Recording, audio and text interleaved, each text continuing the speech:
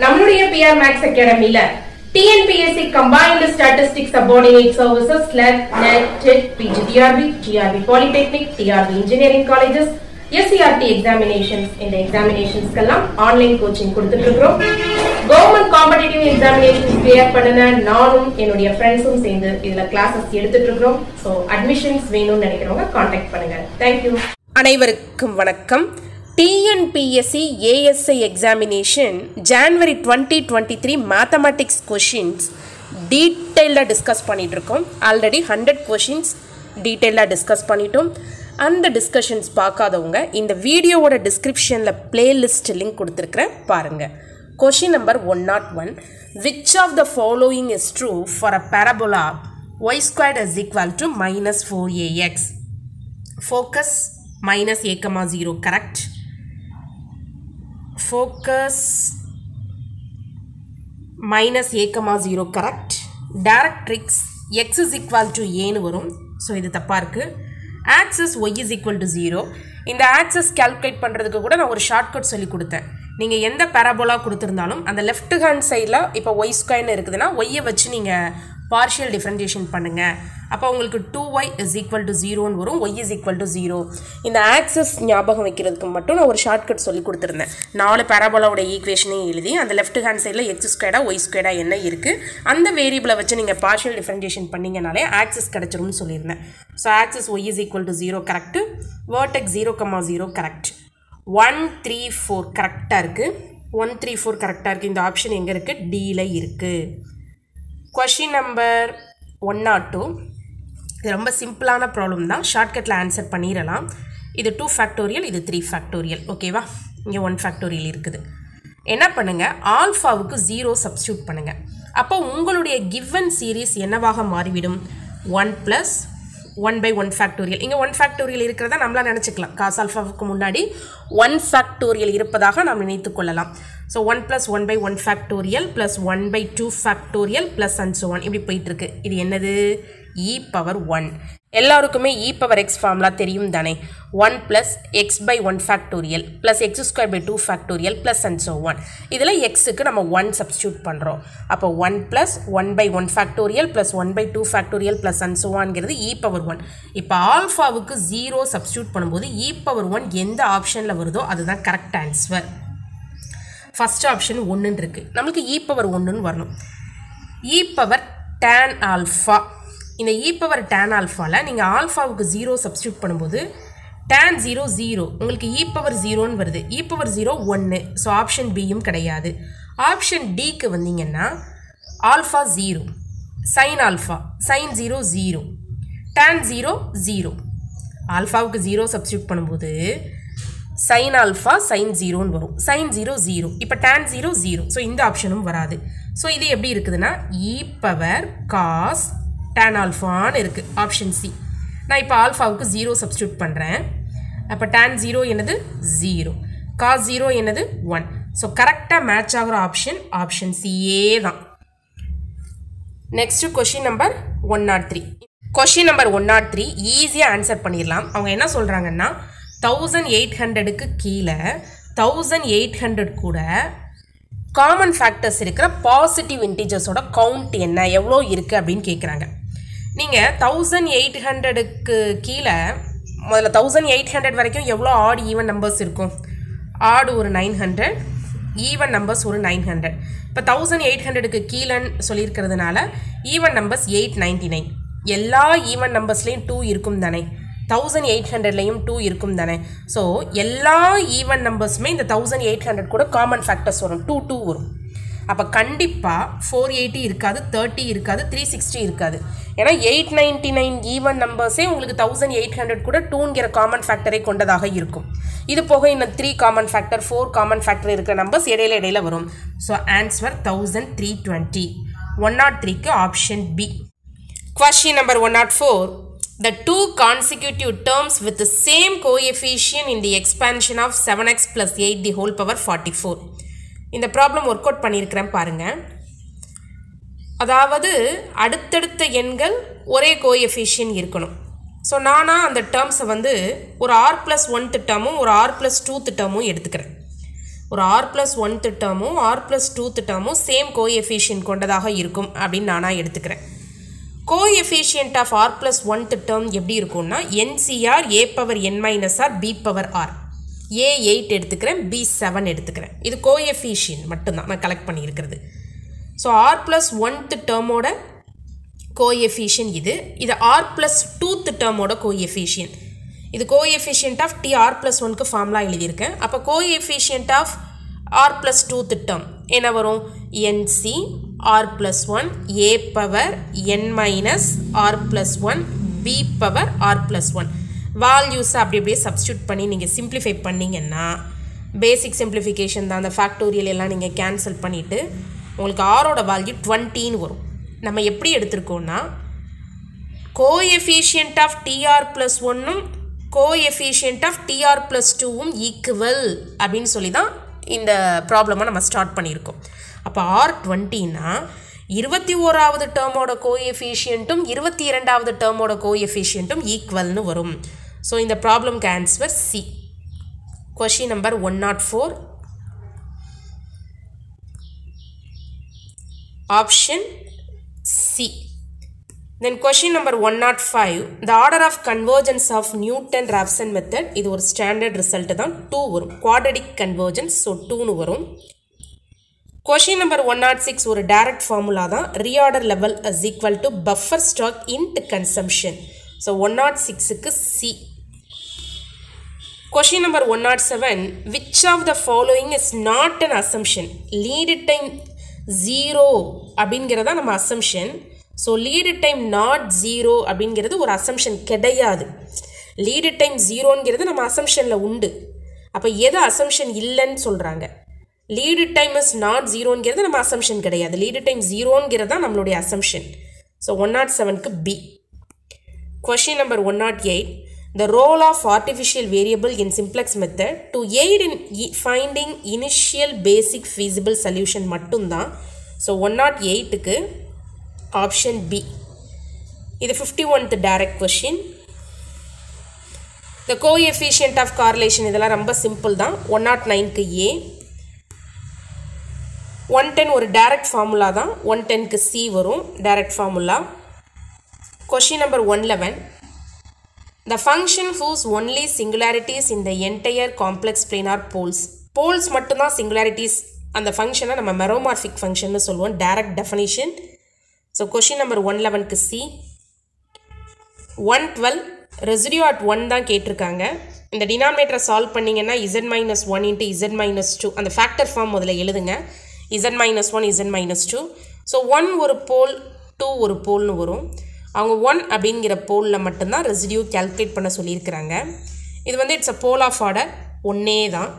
So limit z tends to 1 z minus 1 into z by z minus 1 into z minus 2 போடும்போது z minus 1 z minus 1 cancel ஆயிரும்.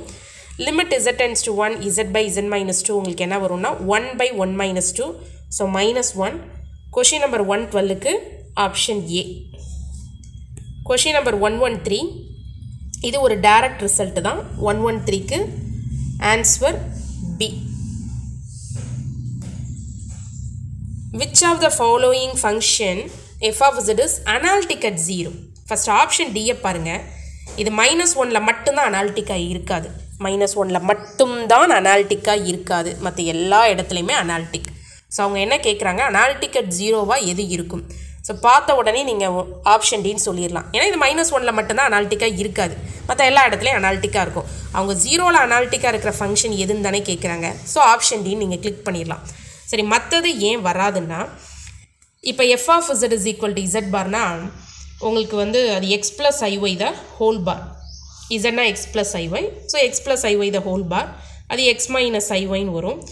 So uy xன்னு எடுப்பீங்க, vm minus yன்னு எடுப்பீங்க. நீங்கள் ux, uy, vx, vy எல்லாம் calculate பண்ணிவிட்டு ஆரிஜினில் தானே கேட்குறாங்க. 0,0 point, அதாவது எக்ஸுக்கு 0, ஒய்க்கு 0 இந்த மாதிரி சப்ஸ்டியூட் பண்ணாலும் உங்களுக்கு சிஆர் ஈக்குவேஷன்ஸ் வராது. சிஆர் ஃபெயில் ஆகிடுச்சு அப்படின்னாலே அனாலிட்டிக் வராது. அதே மாதிரி f of z is equal to real part of zனா f of z is equal to just x தான். ஸோ ux v0, ux 1ன்னு வரும், uy 0ன்னு வரும், Vx 0, Vy 0. இது ஆரிஜின்லையும் இதே வேல்யூஸ் தான் வரும். Ux is equal to Vy னு வந்தால் தான் CR equations true. So CR இல்லைனாலே analytic இல்லை. அடுத்து தேர்ட் ஆப்ஷனில் f of z is equal to imaginary part of z னு கொடுத்துருக்குறாங்க. Imaginary part of z னா f of z is equal to y only. So u is equal to y, v 0. ux 0 னு வரும், uy 1 னு வரும். vx 0 னு வரும், vy 0 வரும். இங்கேயும் CR satisfy ஆக மாட்டேங்குது. ஸோ இதுவும் ஆரிஜினில் அனாலிட்டிக் இல்லை.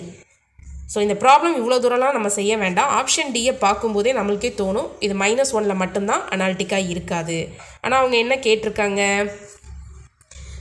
ஆரிஜினில் அனாலிட்டிக்கான்னு தான் கேட்குறாங்க. ஸோ ஆப்ஷன் டியை நீங்கள் உடனே கிளிக் பண்ணிடலாம். ஸோ இது 58th direct question. Question number 115. Question number 115 2x2 மேட்ரிசஸில் இந்த set of all A0 0 0 A belongs to R என்னன்னு கேட்குறாங்க. ரைட் ஐடியலா லெஃப்ட் ஐடியலா இல்லை நெய்தர லெஃப்ட் ஐடியல் நாரா ரைட் ஐடியலான்னு கேட்குறாங்க. ரிங்கில் இருக்கக்கூடிய எலமெண்ட்டை நீங்கள் ஒரு XYZWன்னு எடுத்துக்கோங்க. ரிங் எலமெண்ட்டை லெஃப்ட்லையும் ஐடியல் எலமெண்ட்டை ரைட்லையும் வச்சுக்கோங்க. இப்போ வர ஆன்சர் வந்து இந்த ஃபார்மேட்லேயே இருந்ததுன்னா லெஃப்ட் ஐடியல் வரும்னு அர்த்தம். ரிங்கோட எலமெண்ட் லெஃப்டில் இருக்கணும். ஐடியல்னு நம்ம சொல்ல போகிற செக் பண்ண போகிற அந்த ஏல இருக்கக்கூடிய எலமெண்ட் ரைட்டில் இருக்கணும். Ring element left. இப்போ இந்த மேட்ரிக்ஸ் மல்டிப்ளிகேஷன் அந்த A0 0 0 ஃபார்மேட்லேயே இருக்குதான்னு பாருங்கள். உங்களுக்கு என்ன வரும்னா ஃபஸ்ட்டு வந்து AX வரும், அதுக்கடுத்து AX இது 0 தான், X0 Y0 இங்கே 0 வரும், இது ZA வரும், தென் Z into 0 W into 0 0. So இந்த ஃபார்மேட்டில் இல்லை, நம்மளுக்கு A0 0 0 அப்படிங்கிற ஃபார்மேட்டில் வரும். ஸோ இது ஒரு லெஃப்ட் ஐடியல் அல்ல. இன்னொன்று ரைட்க்கு செக் பண்ணுவோம். ரைட்க்கு செக் பண்ணுறதுக்கு ரிங்கோட எலமெண்ட் ரைட்டில் இருக்கணும்.